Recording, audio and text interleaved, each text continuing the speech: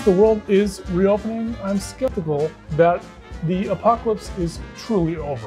So I'm at the world's best bomb shelter, the Velveteen Speakeasy. It's just like the Velvet Underground in that it's underground and that its potent cocktails will inspire you to replace your headshots with a banana. For starters, the Oswald Cobblepot, which mixes sherry, Amaro Sunfado, Luxardo, lemon, and orange. Named like Harry Potter's Unwed Uncle because it too may inspire the sort of lifestyle choices that have your friends and family wondering what magic spell got you into a throuple with two wizards. For seconds, the El Jefe, which mixes mezcal, Fresno, pineapple, and lime. Named like a lucha libre because it too may result in you leg locked with a masked individual yelling Spanish curses into the wee hours of the night. Lastly, the Bachelorette cocktail, which mixes Tito's vodka, yellow chartreuse, strawberry, and lime. It gets its name because it too may result in you convincing 31 20-something real estate agents to fight to the death in a Calabasas hot tub just for the opportunity of giving you half of their 401k.